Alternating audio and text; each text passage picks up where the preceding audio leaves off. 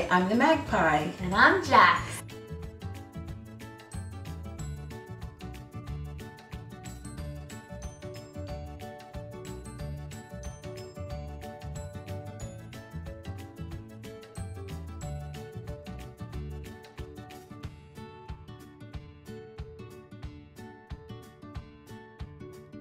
And this is Mondays with Magpie.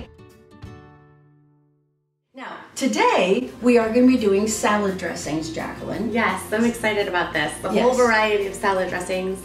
Easy. Doesn't have much preservatives. You know exactly what's in it. Yeah, the only preservatives you might find are what's in whatever, you know, the jam or the mustard, and I think it's pretty minimal. This is organic. I got organic, raw, unfiltered apple cider vinegar. This has pectin, fruit pectin, Well, pectin, and citric acids. That's not bad. That's pretty good. You get the all fruit or whatever. That's good. Yeah, and I got organic romaine and I washed it and spun it dry because we're going to use these for tasters in a moment. All right, so the first thing we're going to make is a raspberry vinaigrette. Now, the recipe that I found calls for raspberry vinegar and I couldn't find any. So we are going to use just plain old apple cider vinegar because I saw one woman online who'd used balsamic, but I don't want to change the color because I think that nice red color would be really, really call nice. it raspberry. Yeah, and it also says use 6 frozen raspberries, but they're in season, so we're using fresh because how bad can that be, Jax? So this is actually a kind of medicinal type of, because this is very medicinal. You can literally cure strep throat with it and stuff. So you can also be like, I'm getting something that's good for me. Now, all of the recipes we're going to do, all we have is a food processor. All right, if you don't have a food processor, I think you could use a blender. Okay. So, or an immersion blender, one of those things that, you know, you press the button, it's like a stick, and or a really, really fast whisk. Yeah, or worst comes to worst. We had to have been able to do it in the past. You just beat the crap out of it with a whisk. Alrighty, so everything is good. I'm going to tell you what to put in, and you dump it. Okay. All right. Here we go. All right. We're going to start with a half a cup of canola oil. This is canola oil. It just came in a big gallon thing, and I didn't want to put that on the table. All right. 1/2 cup. All right. Next, 6 frozen strawberries. We're going to use. Just put in raspberries. She means. Just put in a bunch. Sometimes she calls raspberries strawberries. Oh. Only 6? I'm cold. Wait, did you say a bunch? Right? Oh, let's do half of one of those. I mean, and how can it be bad? Does that look good? Yeah, that was good. So it looks like about half of one of the, what is this? This is the small one. That's what usually they come in. It's just a little small. So a handful. You know, just, all right, throw it in. This is how many you would pick off a bush. So. Right. We washed them before. Okay, 2 teaspoons of seedless raspberry. I'm using Polaner all fruit because it's only sweetened with juice. All right, 2 tablespoons. Tablespoons or teaspoons? It said 2 tablespoons. You said teaspoons. I have video evidence. I mean, we're trying to be exact so we can show you how it's done. Okay, 1 tablespoon granulated sugar over there. Tablespoon. Yeah, sugar. Granulated. She's gone. She's gone to find I'll be back with sugar. All right, here she comes with the sugar. Now, if you have a diabetic person in the house, maybe you can use it. I don't know if you can use agave or Splenda. I couldn't use agave at least. Yeah, Splenda. Honey. Splenda will change the flavor. I would do. I think it would too. 1 tablespoon Dijon mustard. 1 tablespoon. Okay, 1 tablespoon. 1 tablespoon. Like they do on TV, they just dump stuff. But you know. But you wouldn't get this. No, you wouldn't. All right, now 1 teaspoon. Poppy seed. Poppy seed. It has already some jam in it. Okay, this is poppy seed. Yeah. Which apparently you can find in spice stores. Yeah. Good? Yeah. Yeah, I couldn't find it in the Acme. The Acme has a special little cubby hole now where they have all these exotic spices, and poppy seed was among them. No. Acme is actually a grocery store on the East Coast. Oh, I'm sorry. No, I know, because my husband thought that was so funny when we moved back here. Acme. Oh my gosh, it's really called Acme. Yeah, it's really called Acme. Like the old Warner Brothers. A quarter teaspoon of onion powder. We're almost there. They don't sell anvils though. A quarter teaspoon. Good? Yeah. Quarter. Okay. You know what? I'm just going to dump this in. What about the vinegar though? We didn't put any vinegar in. Oh, we didn't, did we? How much? 3 tablespoons. Well, don't forget the vinegar. It's rather important. Yeah. The vinegar. Go rinse out the mustard. Yeah. 1, 2. Oops. 3. A little tiny bit extra. It's approximate. It's all approximate. All right. Except for using the food processor. All right. Now let's see if it goes. It does. Lasts about a week, right? Yeah. At least. If it lasts that Smell long. check. Taste it and see, but it should last at least a week. It's vinegar. It's got vinegar and oil. They're all preservatives. So I can't imagine why. Should we taste it in there or put it in the jar? We're going to put it in a jar. Okay, so here we go. Tool. I have a tool. All right, and you can do it. Go on, I'll let you do it. Oh, great. You think you can? I have a. You'll let me fail at this. Oh, you're doing it. You're doing it. I have raspberry dressing. vinaigrette. There you are. Done. We're going to try them at the end? Yeah, I guess so. Yeah, let's try it now. We're going to try it now. Okay. All right, that's why we have these little bits of lettuce. All right, here you go, Jax. I don't even know what it tastes like. Okay. Can't wait. Okay, ready? Make it a little smaller. So yeah, I'm going to make a little pencil. Good to go. Yeah. Oh, God, yeah. Okay, Jax. Now, what other kind of salad dressing would you like to make? Blue cheese. Crumbled blue cheese. Just pull that out of thin air. Yeah. Oh, we never thought of that before. And we just happen to have a recipe. Oh wow! For look at that. crumbled blue cheese. Actually, we didn't crumble it, so well, that will happen. All right. So we are going to combine. We'll start with sour cream and mayo. Okay. So there's the spatula over there.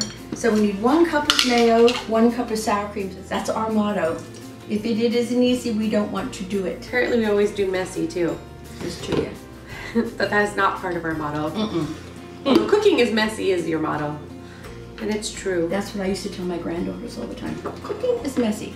That's the hardest part of cooking to me. Is the mess. I don't mind the cooking part. I meant the messing part. All right, good enough, Jax. Stick it in. All right, we've got some mayo. Put it in. Okay. All right. So mayonnaise. Let's put it in. Oops. And that's what you'll probably do too. Should have gotten an extra one of these. That's all right. Spatula. Why dirty things is what I say. Okay. All right. 1 cup of sour cream.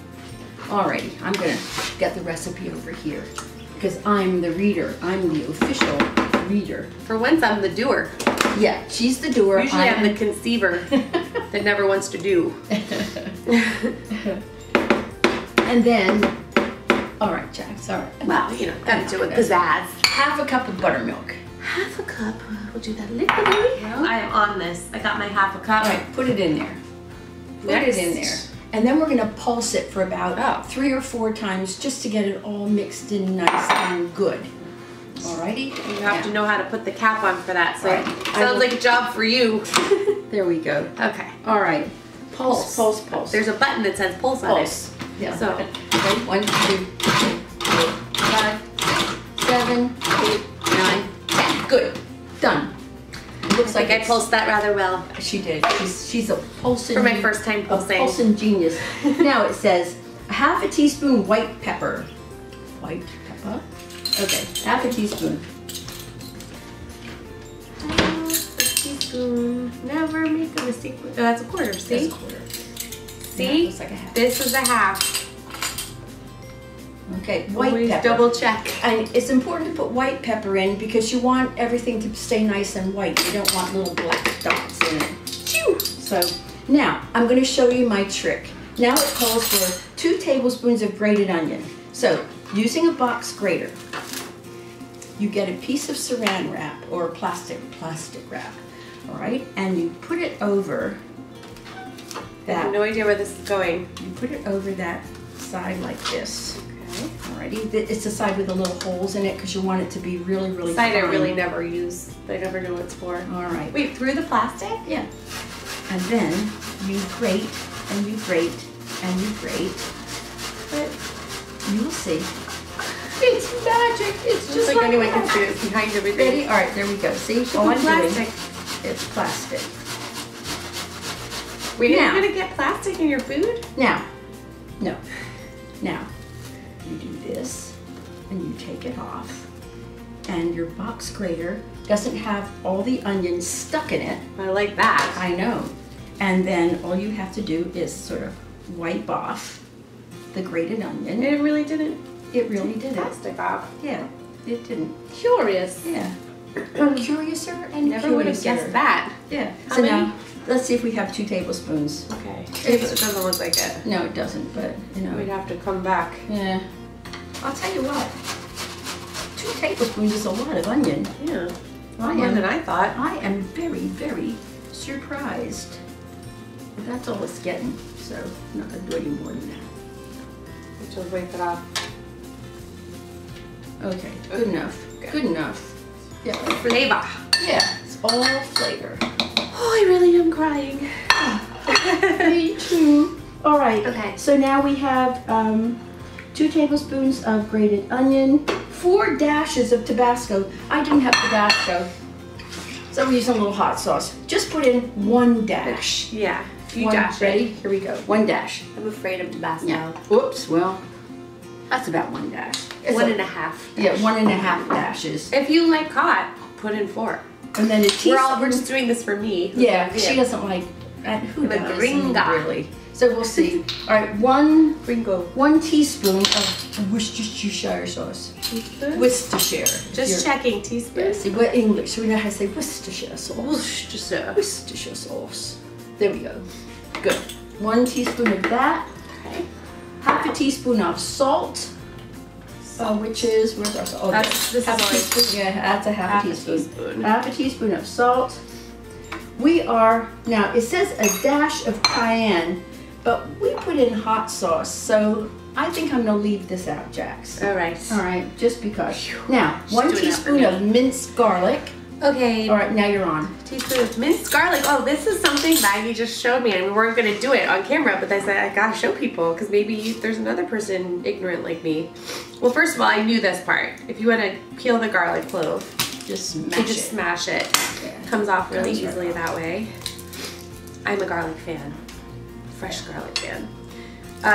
Then you put the knife away because you don't need it. You know why?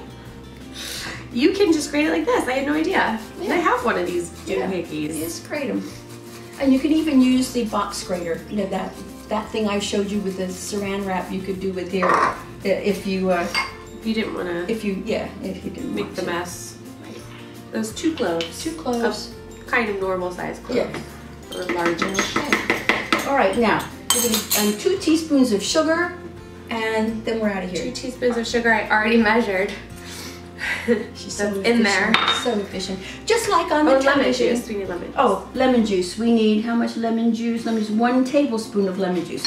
All right, so I will do the squeezing, and then you will do the measuring. Because you're wearing a lovely lemon-colored top. 1 tablespoon. I've got garlic fingers. All right, so we'll see how much half a lemon does. Your lemon squeeze sound? Yeah, my lemon. I like the Hulk. I can't keep anything in my mind. It was 1 tablespoon? Yeah, 1 tablespoon. That looks like 1 Yeah. tablespoon. And then throw the rest of the lemon in your garbage disposal because it makes it smell Smells really really, good. really nice. If you have one. If you don't, Okay. throw it in your sink and it will just go moldy. All right, now we're gonna put the lid back on this. Okay. We're gonna give it another pulse or 2. And All right, pulse. how many times? About 3. 4? Yeah, Go for 4? 4. 4. Okay, that's it. Now, that's all we're gonna do in processor? In the processing bowl. Now, we are going to crumble 6 ounces of blue cheese. This is about 5.5. Yeah, about 5.5. That's all I found, 5.5 ounces. So anyway, and then we're just going to crumble. So I don't know. And plus, when you crumble it, actually gets more ounces. Yeah, I've never really crumbled blue cheese, but here we go. You know what? We can maybe just crumble it right into it. Look at this. Very dirty to bowl. But now big chunks fall off. Yeah, and we are not going to do any more pulsing because we want big chunks of blue cheese. Now then, I'm going to dump this in a bowl and then we're going to go for the jar. So, and I am going to figure out how to get it. Okay. Alrighty, and then we dump in there. We will mix. Where's the little thing? Oh, get your little thingy. Here, you hold it so you can do it.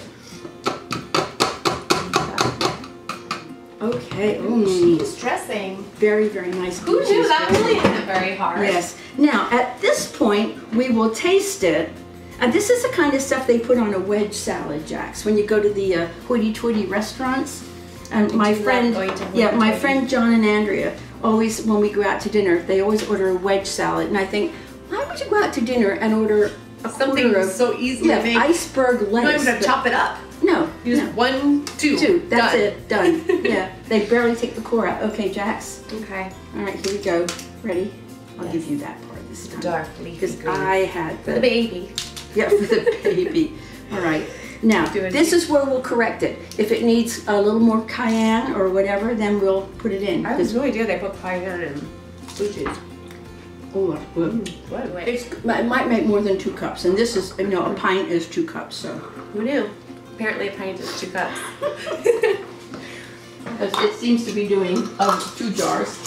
Good. Maybe I could take one home. And we made almost a whole quart of blue cheese dressing. And I'm glad of it because it's delicious. There you go. I'm going to be eating so much salad and crudité this week. So now that's quite the scene. Raspberry vinaigrette, blue cheese, crumbled blue cheese dressing. Stay tuned. Okay, Jax. Now the next thing that everybody likes, and it's very traditional, is just French dressing. Oui. And usually, for the French dressing. Yeah, and the home cook, usually you'll throw some mayonnaise in a bowl and you put some ketchup in it and say, all right, done. That's it. That's not it. There's a little more to it. Yeah, so we're going to show you how to make it properly. Yes. All right, 1/2 cup of mayonnaise and it all goes in the... Starts out the same. Yeah. I've done this at home in a pinch. Yeah. There you go. Yeah, so a little planning and you'll have really good dressing. Ketchup? Ketchup, 1/2 cup. But we'll put all the recipes there as well, so you can see. A 1/4 cup of apple cider vinegar. So a 1/4 cup. A 1/4 cup. So half of this. Yeah, half of it approximately. Should probably shake it. Yeah. Yeah. So this apple cider vinegar, if you have a sore throat or whatever, or even congested or not feeling like you're coming down with something, you actually gargle with it. That's just good. This and a little bit of water, gargle. And it can work miracles. That too? Okay. Okay. It's a singer's remedy. Yes. And we're starting with 2 tablespoons of sugar. The recipe that I found called for 1/2 cup. And I thought, we're not doing 1/2 cup. And the ketchup already has sugar in it. So. Yeah. So 2 tablespoons. Trying 2 tablespoons. And if you want it sweeter when you taste it, really then you can add at that point. 1 small onion cut into wedges. That would be this. Yeah, so we... Sorry you didn't get to see me cutting an onion this time. She's poetry in motion when she cuts. 1/2 teaspoon of salt and a 1/4 teaspoon of pepper. That's a 1/2. 1/2 teaspoon of salt and... 1/2 of a half. 1/2 of a half. Or a 1/4. That's good. Okay. So if you wanted to make Russian, you would just add some chopped up pickles, right? I guess, yeah. That's what I'm going to say. You want to make this into Russian dressing? Put pickles in there. Yeah. They're really fine. Yeah, or put the relish at the very end, stir it in. Don't not do the sweet, blender. though. It's not sweet. Okay, ready? You put the dill pickles. That was a fast drizzle. But I thought the pig was in there. It wasn't. I didn't do it. Oh, you tell me! Okay, ready? Let's see. Taste it. Let's see. Well, okay. All right, if you like French dressing, I do. You don't like it? it? Sure, but you taste it. Does it need any more sugar? So I would do a little less sugar actually. There you go. Or leave it out altogether. I would probably leave out the sugar. I don't see it. Like why on earth would you put sugar in a salad? You taste it. Okay, I will tell you. But I do love Russian dressing, so I would easily chop up some dill pickles. Yeah, I would leave out the sugar entirely. Put some in. Do I have stuff on my mouth? You're good. So that is a French dressing for salad. It will be very, very fancy.